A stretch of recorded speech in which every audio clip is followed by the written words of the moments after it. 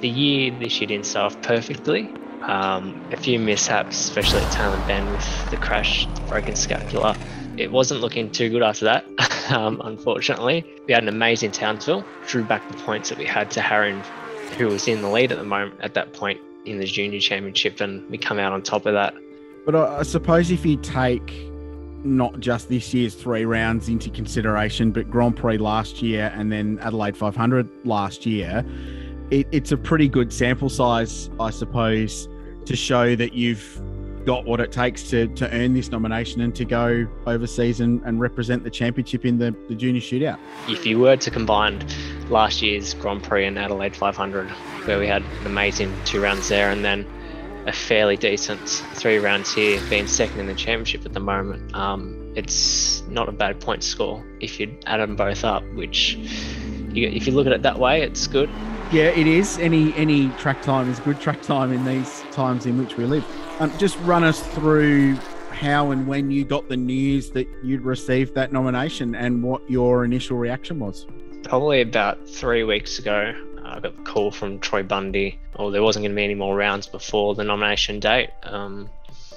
And then I would be crowned the champion for the junior championship and obviously get the once-in-a-lifetime opportunity to go over and represent Porsche Carrera Cup Australia at the shootout. So that was a overwhelming phone call. I'm very grateful for the opportunity. How have you managed yourself the last 2 years, Cooper, with that fact that this, and it's the same for everybody, I suppose, but everyone sort of lost a year out of their racing careers. So have you found it challenging to deal with that from a mental point of view and go, gee, I'm sitting here not doing anything when I could be over there? Or have you taken some comfort in the fact that everybody in this part of the world is in exactly the same boat? So in reality, you're at exactly the same level where you were 12 months ago. How have you approached it through this process?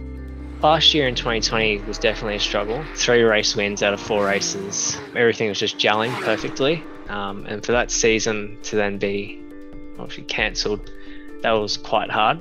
But I worked hard on my training throughout that year, over the break, over summer, and with the McELrea team to come back stronger and better. Well, this year, we've had a bit of bad luck along the way, as well as some of my own mistakes at Sandown, and then at Townsville in qualifying as well in race 1, just due to not being in the car very much this past 2 years. It's the same boat for everyone, but obviously being in Melbourne and McELrea up in Queensland, I don't get the test much as either due to the border restrictions, so that's a bit challenging. Did what we did and we got the main thing ticked off, which was that junior championship. When it comes to the shootout, McElrea's got a great track record with Jaxon Evans and before him Matt Campbell going over and doing the business. So you must be confident that you've got that knowledge base, I suppose, within the McElrea community, the family that is that race team. Will you be drawing from these guys that have been there, done that, to prepare yourself to go over? Well, the process to become the best driver possible for that shootout started when I joined McElrea back in 2019. They started teaching me everything from the moment I joined them to breed me and get me prepared for whenever this opportunity may have happened. So I've been working with them ever since then, and I feel I'm ready, especially after the news that got announced that I'll also be racing in Carrera Cup France as well for the last round of their championship. Yeah. And doing multiple test days as well over there in the new GT3 992 Cup car, which will be an amazing opportunity, and it'll make sure I'm prepared as best as I can be for the opportunity that is in front of me of going to the shootout. Yeah, well, that was my next question, mate. And what a cool opportunity to get those miles before the shootout. And, you know, you touched on the fact you haven't had much seat time here. So that must be confidence inspiring to go and not only go and get laps, but get laps in the new car. So you'll get a taste of it before anyone here does, which is pretty cool. We started thinking about that with McElrea and obviously my family. And the more and more we thought about it, it was a no-brainer to go over there and get valuable laps in that new car, considering that the other people I'll be versing in the shootout have already had a season under their belt in that car. It'll be very good to get a fair few laps in that car before the shootout. It'll give me a lot more confidence, and I'll be going into the shootout knowing that I'll be prepared as I can be.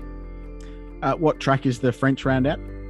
The French round will be at Portimao in Portugal. Yeah, nice. Cool. Yeah, so I've been doing a few laps there on the sim, and it's an amazing track. So I'm looking forward to that very much. I was going to ask how you've been preparing, and as we talk, you're sitting in your simulator now because it's all rigged up for sound and vision, which I love.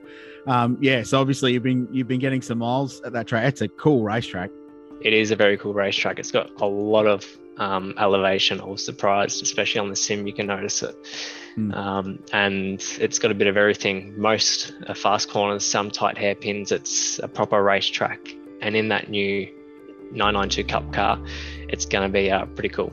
Final one from me, mate, and thanks for joining us. Really appreciate it. And it's really exciting news for us who follow the journey of you young guys and girls that come through the ranks in Porsche racing to see all that hard work pay off and the dedication and all the effort that goes into it. So very, very cool.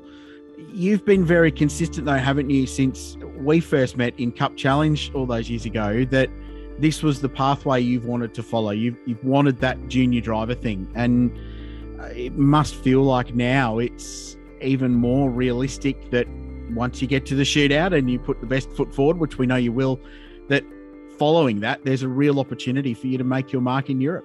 Ever since I joined GT3 Cup Challenge in 2018, this was always the goal, to be able to get this opportunity to go over there and replicate what Matt Campbell's done. And it pretty much, it nearly sets you up for life. It's everything a kid dreams for, to race cars for Porsche, be a factory driver. And now that I've gotten the chance to go over and in 2 months and do the shootout is very surreal.